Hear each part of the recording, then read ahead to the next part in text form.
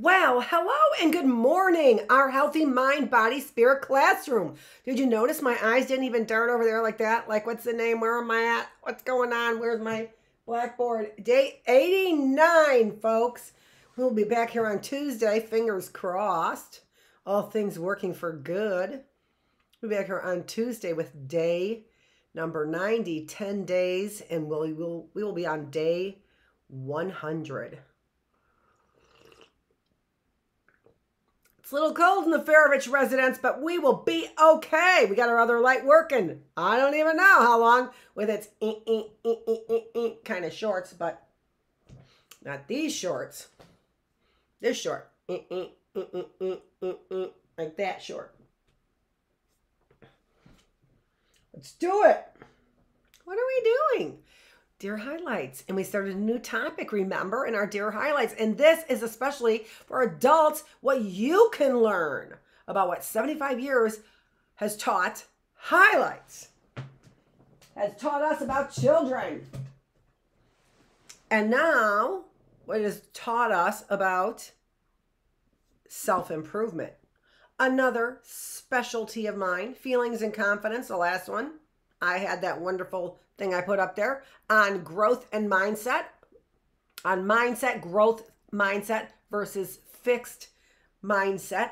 You can look up that stuff right online under that, and you'll get some awesome videos on the science behind it, which is really, really awesome. Using different phrases to get you to think about a growth mindset. You could do it versus a fixed mindset. Well, people who are smart will pass this test. Wah, wah. Do you know from when I speak? It's the only accent I got going on.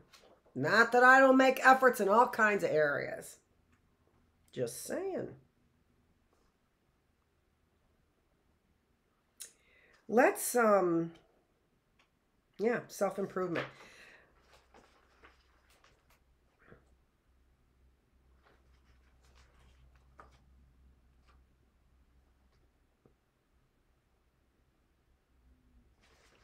I wanted to look at a, to see if I don't think I've read the poem, but I might have. I'm not sure. Jordan, age 10, 2019. Always near. Happiness, the ultimate goal, is always there inside, even during the toughest times when you're done and want to hide. Sometimes you feel hope is gone, want to disappear. Feeling good is within reach. Good vibes always near. Thoughts rule us, happy and sad. They often control your mind. Within you there are positive thoughts, something you can find. Age 10? I don't think so. Dig deep, find yourself, search within your heart. Happiness is never far, right from the very start. Yeah, awesome, awesome. What I like about this is that it really is. Feeling good is within reach. Good vibes always near. They are, aren't they? Aren't they always near? I don't find that they're ever far away, but I don't know. Maybe that's me. Maybe when they're marching me out of this house, I'll be like, where are my good vibes? Who knows?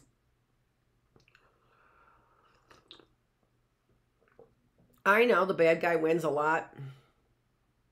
I know it in my mind. I never believed it in my heart. You guys, some of you are bad guys. You know who you are, and you know who they are too, don't you? You do. You know who they are. You know who you are. You know who they are. Self-improvement, letters about self-improvement. In our experience, kids are often interested in self-improvement. Oh, yeah, really? How so? Ding, ding, ding, ding. No. If the volume of letters we receive on the subject is any indication, developing better personal habits or improving skills is top of mind for many kids. Kids, when helped by caring adults, can understand that trying their best is key to being happy and successful in life. But they also worry about ridicule when they fail, and they worry about disappointing the people who care about them. Welcome to the club. We urge them to give up perfectionism as a goal and focus more on simply doing their best.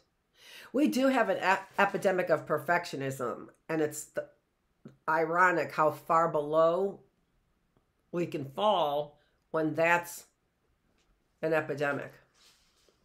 Huh? Mm. Okay, that was the only highlighted part. So happy I read a paragraph. I'm going to start in the middle.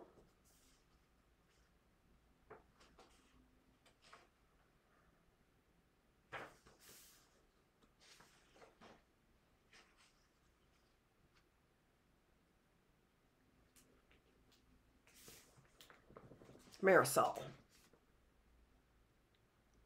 Dear Highlights, I'm 10 years old. I've been having problems with myself. I seem to have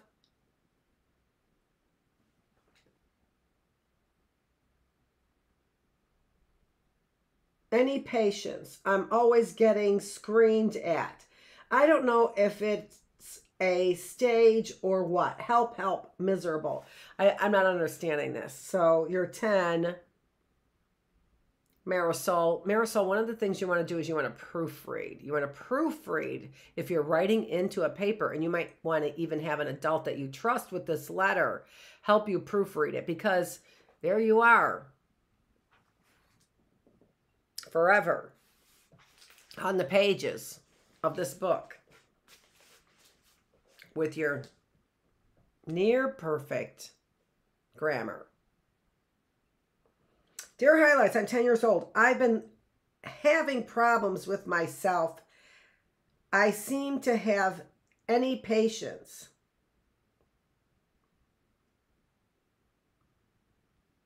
Let's say it's lacks. Let's say the word is lacks. I seem to lack any patience. I'm always getting screamed at. I don't know if it's a stage or what. Well, it seems like other people lack patience around you, doesn't it? If you're always getting screamed at. I don't know. Let's see here. Let's see what Dear Highlights has to say. Dear Marisol, it is often very hard to have patience, especially at your age. When you want things to happen right away, you do learn to have more patience as you grow older. It takes a lot of practice and determination. You will probably learn how to control yourself better as you grow. Not all adults do. I know men get angrier. Lots of men do. You told us that you seem to be getting yelled at a lot. It would probably be a good idea to sit down with mom or dad or whoever is yelling at you and try to talk about the problem. You could ask what you could do better to make things better. It is very important to talk things over. Together with your parents, you might find a solution that makes everyone happier. One of the things that I did for today's class, the next class after lunch, which is our classroom engagement, is that I did what we would normally call a chore chart for you. So today, for our critical thinking class, we have chore charts and aprons. Homemaking. Chore charts and aprons.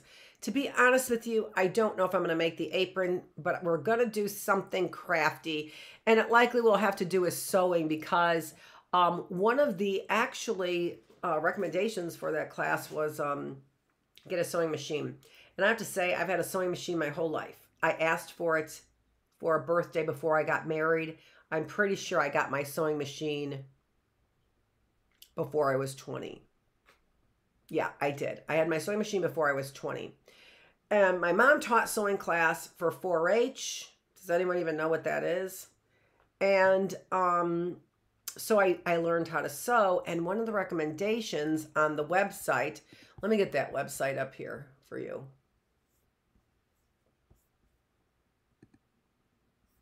It is Old-Fashioned Homemaking 14 Tips from the Past. I bet I have it up here. No, I don't. Let's see here. I can get it right up here. Nope. Yep. So here's what I was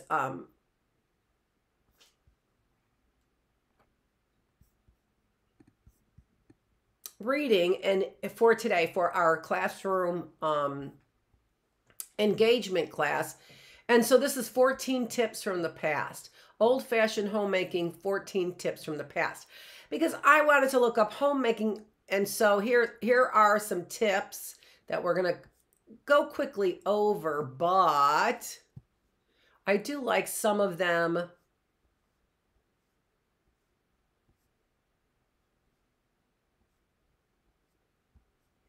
Keep a well-stocked sewing basket. That I really do think is an excellent suggestion. And you can't keep a well-stocked sewing basket for no reason at all. You got to have a sewing machine, right? You can't, well-stocked sewing basket is supplies for a sewing machine. So things to get engaged, right? So that's coming up in our other class, in our classroom engagement. But one of the things that, well, I saw the picture here. So this is what made me think about it, watering flowers, right? So there are things that you can do, I think, to get yourself engaged. And one of the things that I got from this class was what kid ever volunteers to make themselves better by helping around the house without being asked. Well, I thought maybe there's a lot of people who might want to do that, right? If you didn't find it to be like excruciatingly painful to do the work, right? Maybe you hate doing dishes. It's excruciatingly painful. But you could find other things you want to do. I was thinking I had to do dishes for years in the house. Was that fair? Was that justice? What was that exactly? Not like you didn't have other dirty dishes. Just whatever. Okay, so get yourself engaged in things. And I might even say, you want to learn patience? Learn a skill like sewing, which you could learn very easy. My mom, at a very early age. You're here at 10 in 1982. So Marisol, if you haven't taken up sewing yet, it might be a good time. It helps with patience. It really, really does.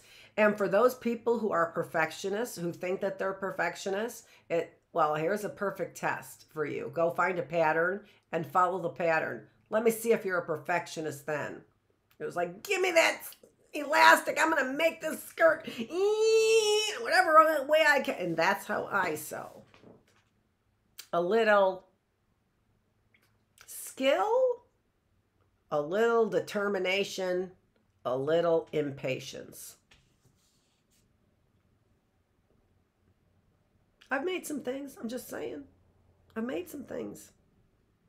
All my kids' Halloween costumes, which cost me, minimum $70 for each costume. I made them. And that's where I find all my material. Uh-oh. It's a cough coming up from that. Hold on.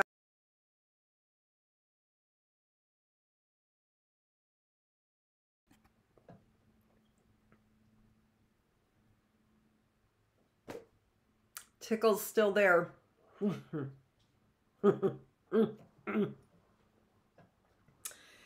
Going away. Slowly but surely. Who's Shirley? I don't know, but I have a plan, and I'm Josh, age 10, 2006. Sitting in the car thinking everything's crazy, headed to the house to lie on the couch, to be lazy. Going to get up in the morning to go to school, that's an everyday thing. Seems to be cool. I like my teacher. She teaches me a lot. She tries to help me be very smart. I always have homework and I sometimes get behind, but I'm still going to start listening and following my mind. I promise to try as hard as I can. And that's Josh Taylor's plan. Josh Taylor, I love your plan. I love it. And I love your little poetry there as well. Let's see what Veronica has to say to highlights. We had a play a few months ago at school. One of the songs we sang was Baby Beluga. For a long time, I couldn't get it out of my head. Could you help me get it out of my head?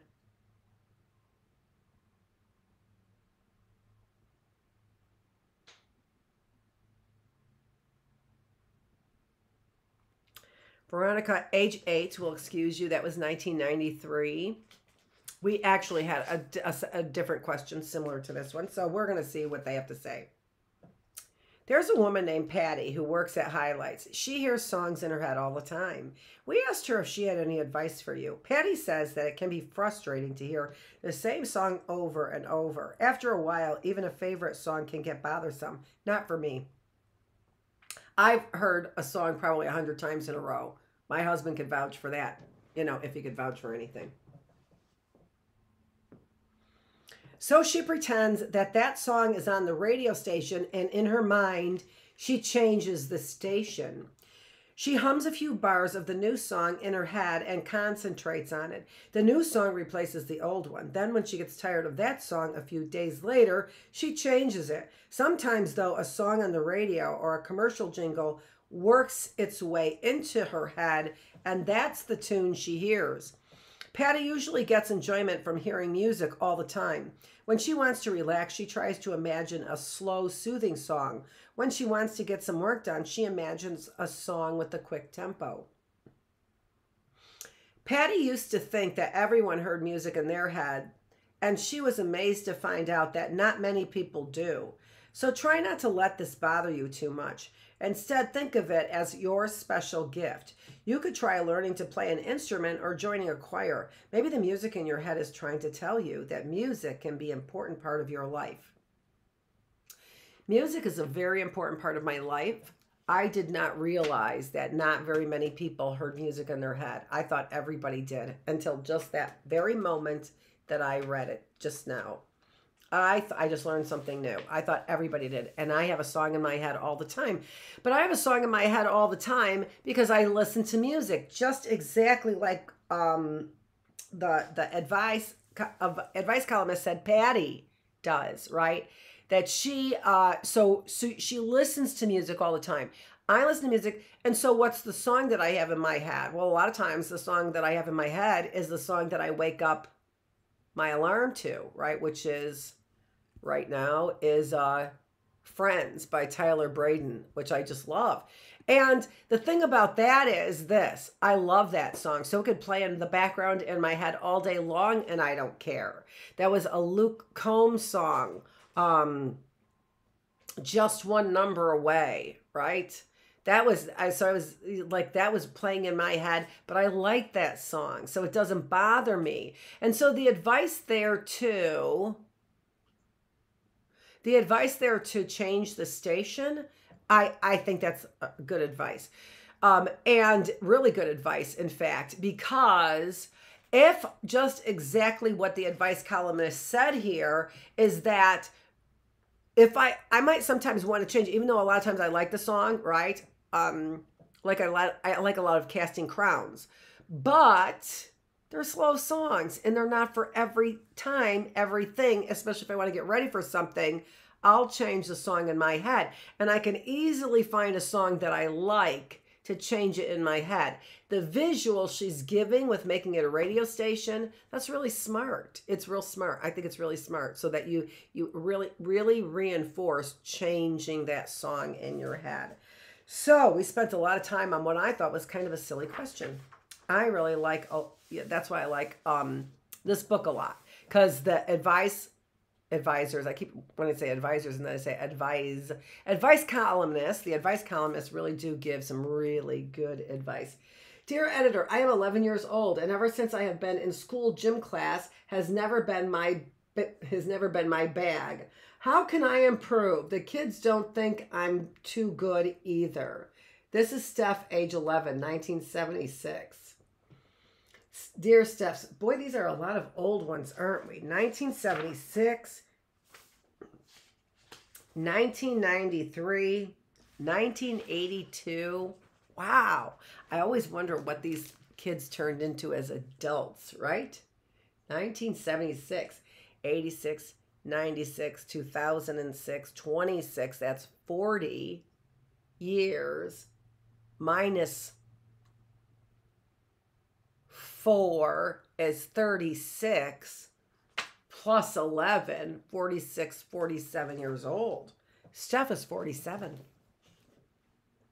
Dear Steph, not all of us can be equally good in everything. Try as hard as you can, but understand that there are others who are very good in gym class and may not be as good in other subjects such as arithmetic. Just because we are not good in something does not mean that we should not keep on trying. It is probably good for us to have the experience of not being successful in everything we do. It helps us appreciate more those things that we are good at and those things that other people are good at, right? If you have never been musically inclined and you saw somebody play a violin and you thought it was beautiful, or a violin but was a fiddle and you love that song and you thought it was amazing, because anyone who could play that, I think, is amazing, no matter on what scale they're playing, as a fiddle or as a violin. Wow, to me, right? So you can also learn to appreciate it in other people as well. When you're not good at something, but you see like somebody's like, whoa, they're a savant. Who can even do that? How can anybody even know that? Napoleon Dynamite. Dear Highlights, my brother left his email account on, and I went on the computer and there was this folder that said my love, and I clicked on it and read his love emails.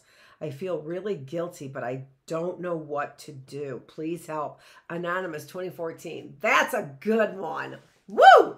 That's a good one. Yeah, you can't unsee some things, can ya? Can ya, Anonymous? You can't unsee some things.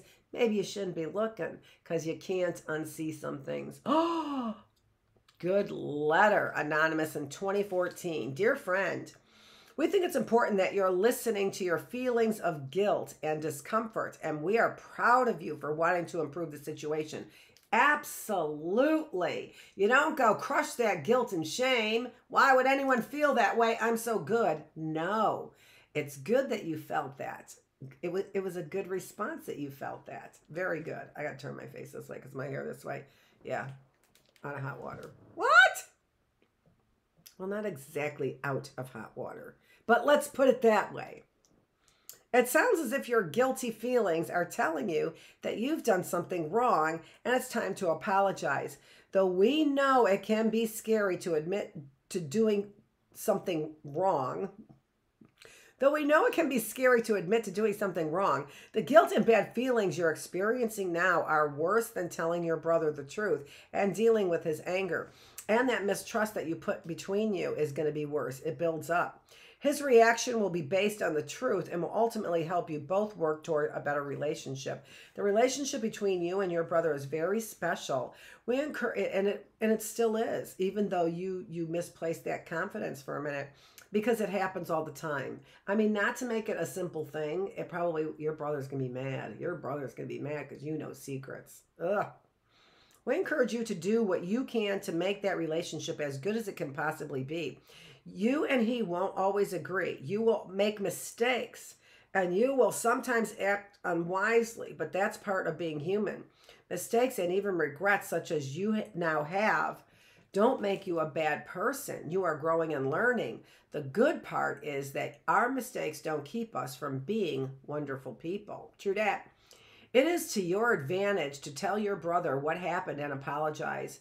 It's to your advantage to do that. It's not easy. It's not going to have a positive outcome necessarily, but it's to your advantage to do it. To tell your brother what happened and apologize. You can even tell him that the guilt you felt since snooping is not something you want to experience again, or not something that you're proud of. The guilt that you felt has been so overwhelming you had to tell him. That's a good suggestion, absolutely. You can tell him earnestly that you have learned your lesson and will be even more conscious about respecting his privacy. He may get angry, but that will not last forever. He will still love you, we assure you. A big part of growing up is learning to accept the consequences of your choices. You can take this experience and turn it into something good. It will help to build trust between you and your brother, and that's huge. And you now know that hiding something you've done is not fun at all. This knowledge will help prevent you from doing a similar thing again. Bravo, bravo, highlights, bravo. You are impressive. You impress a psychologist, a positive health social psychologist. Impressed. I'm impressed. Good advice. It's not like Amy Poehler advice, which was funny. That was so funny, Amy Poehler. I think you and I could be really good friends. But you remind me of my sister.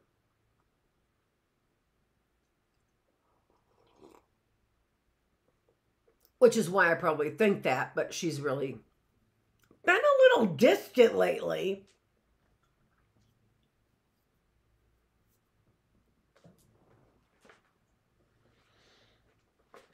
The reflection in the mirror. The reflection in the mirror, a girl smiling back at me. The reflection in the mirror, the same smile fades when the girl remembers what she had done. The reflection in the mirror, a tear runs down her cheek. The reflection in the mirror, the tear now vanishes when she realizes what she must do. The reflection in the mirror, the reflection vanishes as the girl no longer has to face herself, but has to face someone else. Danielle, age 11, 1996. Somebody needs to give that to everybody. That's awesome, Danielle. I think I just did.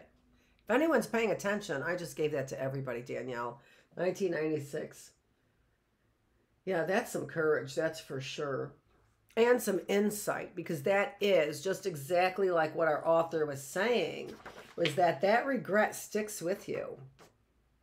It sticks with you. So until you face, and you could, you know, we live in a world where everyone is avoiding facing anything, right? That's the world that we live in right now, because we don't understand the freedom of facing our undesirable, unacceptable behavior, even unacceptable to us, right? What do? Oh, did I do that? Well, I was drunk. I don't remember. Unacceptable behavior starts coming up. I was drunk. I don't remember, right? Or whatever it was for you. I don't think we have as many young people getting drunk like that. But binge drinking, you guys still do, don't you? Don't you? Admit it. Somebody's buying that alcohol. We're not all over 40.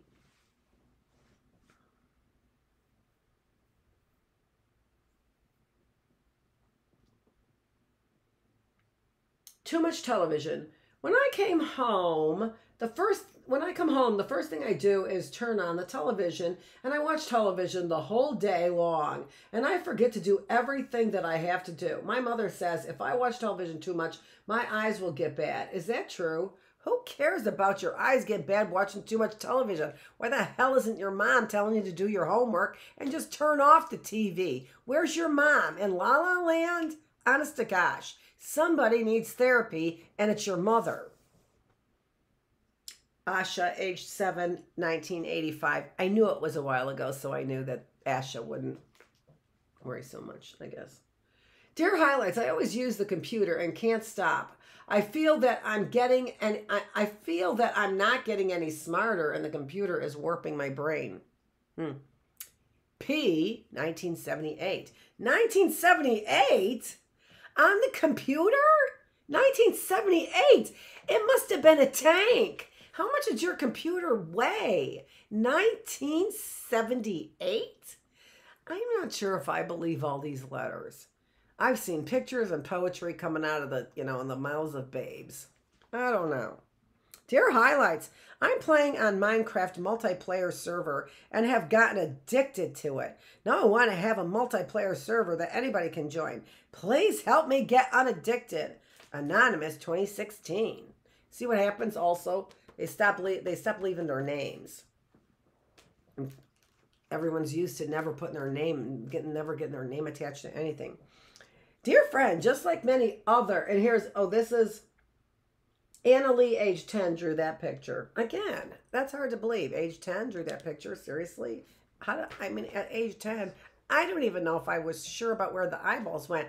And that's the fact, because eyeballs actually go about in the middle of your head. Look at that. See? See, here's my head.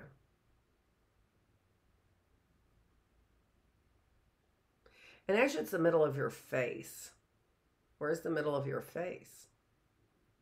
Right about there, isn't it? That's where your eyes start. And then go up from there. Kind of. Just like many other people, it is likely that you use the computer out of habit. The only way to break a habit is to force yourself to do something different. A world of exciting and interesting activities is just waiting for you. Write a list of things you've always wanted to do, learn, make, or try. Love it. Refer to this list when you feel the urge to hop on the computer. Things that you love to do. You love to do them. Computer. Something else. Remember, you control the computer. It doesn't control you. Well, this person didn't really know about AI. It may be controlling you, right? There might be a medicine for that. The medicine is HMBS, healthy mind, body, spirit. Your medicine is right here, the teacher in the classroom. That's your medicine. You knew it. Take your medicine. Whispers just like, oh my gosh, my mother is turning over in her grave. Yeah, I'm sorry, because your mother did pass away. Yeah. But she had the common sense to, like, not yell, apparently. And I do not.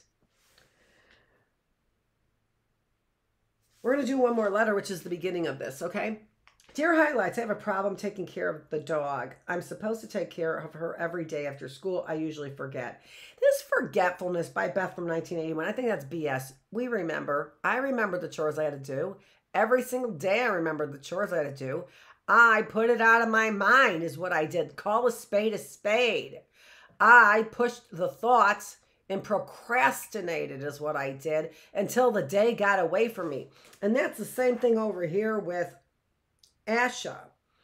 I forget to do everything that I have to do. I don't think that that's the truth, Asha. I think you procrastinate, and every time that pops up into your mind, you're like, whoa, turn the TV louder. Play another video game and I'll get to it. That's what I think happens. Dear Highlights, my dad said I can get a pet lizard in a few years, but I have to show that I'm responsible. How can I do that? Well, join me in our classroom engagement. True that. A lot of stuff is going on here about think of something exciting to do here. Classroom engagement. I'm going to be talking. I always talk about something exciting to do. Chore chart today. A homemaker's chore chart and an apron. Or something.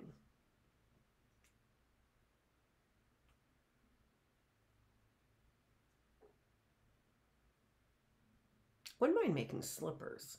Honestly, I wouldn't mind learning how to make shoes. I honestly wouldn't mind learning how to make shoes. I would totally design shoes. I would. Dear Matthew, it's great that you are thinking ahead about this. Many people get a pet because they know it will give them a lot of enjoyment, but they don't plan for all the responsibilities that go with having one. Your lizard will be dependent on you for all of its needs, and they live a long time, and they poop in the cage and it stinks.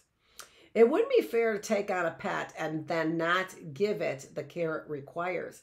Perhaps your dad has some things in mind that can help show you help you show how responsible you are. For example, taking on chores and doing them regularly without being reminded will show you that you are dependable. And these are chores that you can enjoy doing. That's what this classroom engagement is about today. Caring for a lizard requires daily responsibilities such as feeding it and less frequent chores such as cleaning its cage, but that's still frequent. I clean out Lucy's litter box every other day, unless I forget. That might be every 3 days, and that is, I should clean it out more than that. It's not, it's big, so it's not, but daily. They said that not on a daily. No, actually cleaning out a cage. If you don't want to sit with poop near you, then I'm sure your pet doesn't either. And the poop is in the lizard's cage. At least Lucy can get out of there, right? Lucy gets out of her litter box and away from it, right? Lizard, that poop is in its cage. Now, granted, it's a lizard, so its poop to I care about the smell ratio might be much lower than mine. Caring for, or we already said that. So perhaps you can take weekly tasks to show that you can keep up with both. You can check your school or public library for books about caring for lizards. Then you'll know what tasks you'll be responsible for when you get your pet. I think that's a really good idea. Or look it up online too, right? To find out for sure what it is that you can do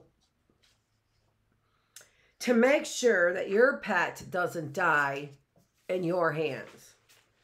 This is Dr. Annette Feravich. We are still doing self-improvement. We've had some repeats, a little bit of repeats on this, on self-improvement, but that's okay. We might move on to the next one on Tuesday when I return here in our Healthy Mind, Body, Spirit classroom. Yeah, Amy Poehler, honest to gosh, that is really funny what you're doing on your podcast with pretending you're a doctor, but you can't, whatever. You have to go, doctor?